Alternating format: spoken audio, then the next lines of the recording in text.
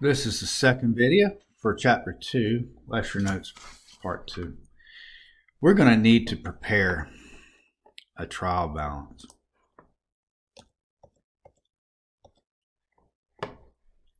Okay, so to do the trial balance, and here's what it's going to look like, where we're proving that the debits all total up to $15,100 and equal the total of all the credits, which are $15,100. I think it's easier just to do T accounts first for all the accounts. I have the T accounts written in black. My handwriting's not the best in the world when I write on a computer screen. They say the iPads are great now, but I'm using a Surface, and I'm left-handed. I probably should have switched to sides. It might have been a little easier. All right, so we have cash, and the first item here, cash, is $3,000 debit, and I've changed the color of the pen, so I think that'll help. And the next one is common stock, $3,000, and I abbreviated common stock, and it's a credit. Remember, the normal balance for investments, equity, is a credit. Now we're done with this, and I have two check marks, and every time you notice I check it off, but in the real world, when we were manual years ago, the posting reference, PR, we would write in general ledger, sorry, page number, whatever, and we write it there, and it would let us know where we posted. That we posted. All right, enough of that. But we don't use that now, and I'm just using a check mark to let me know that I've done it. So cash, and this second journal entry is $5,400. I'm going to write it right there. Come on. There we go. Check mark. Service fee or revenue is also $5,400, and there it is. Service fee.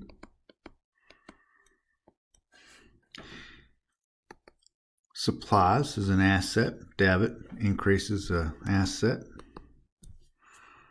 The normal balance for supplies or an asset is a debit. Accounts payable, the normal balance is $100. Accounts payable. If you notice, I abbreviated accounts payable, AP, and accounts receivable, AR. Gas and oil expense, debit.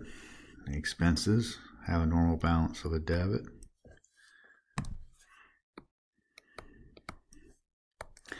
Cash is credited for $800.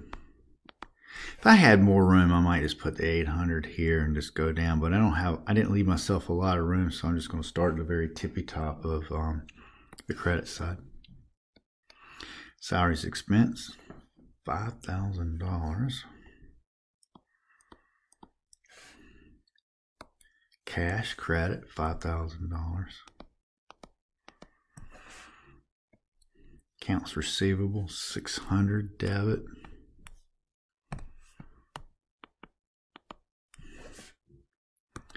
Service fee, revenues, normal balance is a credit. Now again, we did these journal entries in the first video for this Chapter 2 Lecture Notes series. Part 2. So video 1 for Chapter 2 Lecture Note Part 2 contains where we went over these journal entries. So if you hadn't watched the first video, you need to. Started talking, I forgot where I was. Service fee is a credit.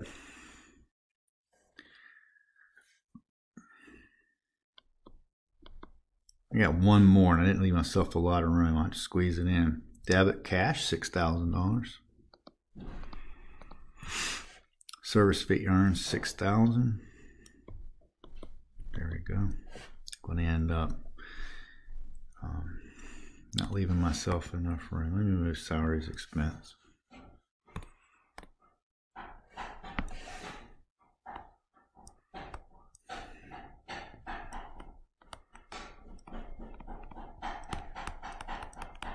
And how much was salaries expense? 5,000.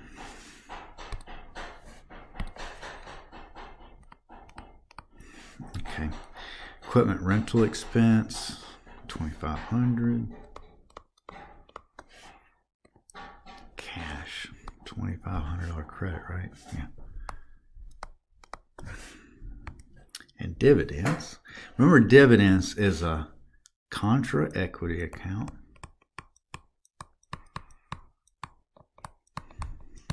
So equity, which is common stock investments, is normally a credit balance. That's what increases equity, common stock, for example, credit.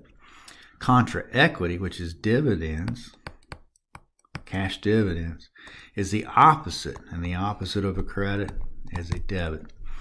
So we debit dividends, $2,000, and we credit cash, $2,000. Didn't leave myself a lot of room for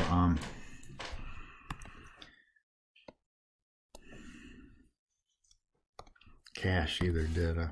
I'll just write that really small. Accounts payable. Okay, so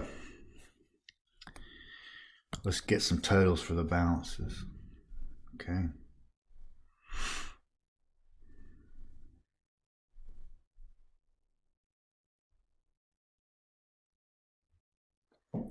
This one, I'm not going to do the math. I'm just going to tell you it ends up being a debit balance of 4,100. So what you do is you add up the debits, subtract the credits, and that's how you get that number. So again, it'd be 3,000 plus 5,400 plus 6,000, and then just subtract out the 800, the 5,000, the 2,500, and this is a 2,000, and you'll get a 4,100. This is the larger side. So when you do it this way, it's a positive number, and that is 4,100. Or you could just add up the debits, add up the credit. The bigger side is where the difference is written. So, you know what? Let me just show you that. Actually, it's really important to do this together. Let's do that together. So 3,000 plus 5,400 plus 6,000. Okay, so when we do that, I'm trying to move quickly because I don't want a 30-minute video. It's 14,400. And then you add up the credit side, which is 800 plus 5,000 plus 2,500, and then we're missing the 2,000. I erased it by accident. Plus 2,000, and you get 10,300.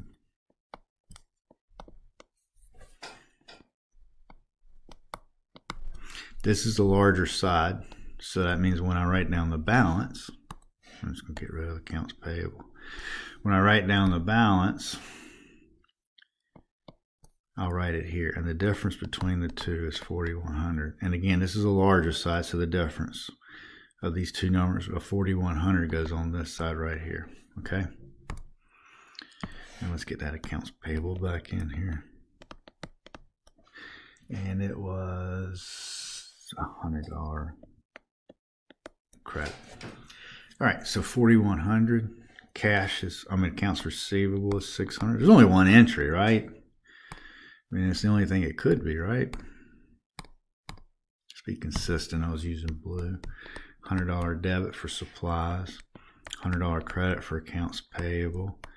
$3,000 for common stock. $2,000 for dividends. It's easy when there's only one entry, right? $5,400 for service fees plus 600, which is 6,000 plus 6,000 is 12,000 credit balance. Gas and oil is 800. Equipment and rentals 2,500. And salary expenses a debit of 5,000. Now you need those numbers to complete the trial balance. Okay, so I also wrote these in the order that I'll prepare the trial balance in.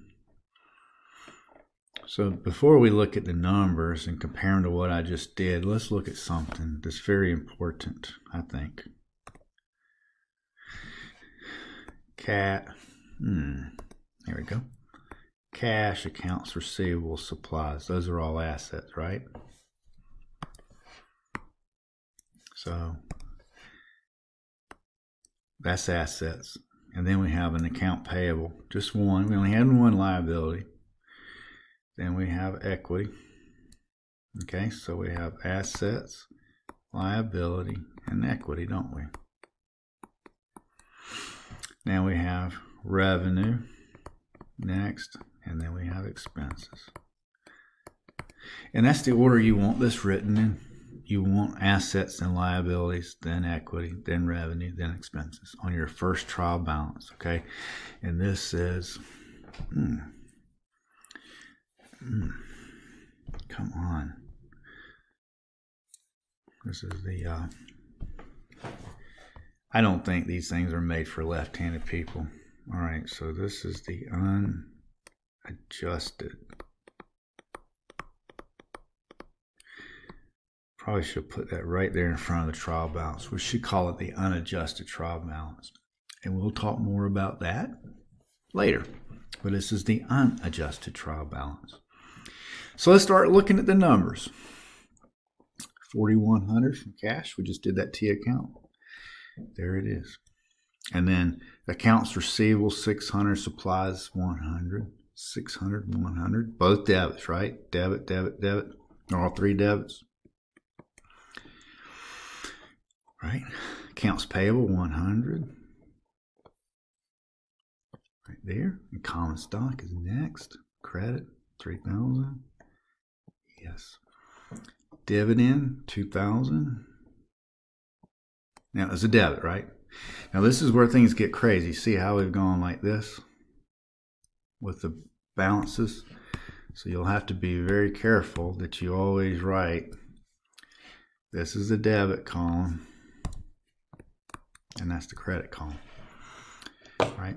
So we just did dividends, 2,000, and we got it right there. Revenue, where it's 12,000, credit.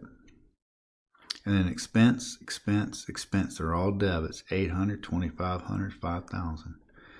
800, 2,500, 5,000. So disregarding that we know it's correctly done and it's balanced, right now all we would have is numbers written down, some credits and some debits, right?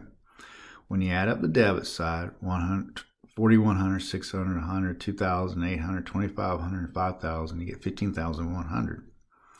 And for the credits, 12,000 plus 3,000 plus 100 is 15,100. And the debits equal each other. So this is a great trial balance, and we are in great shape.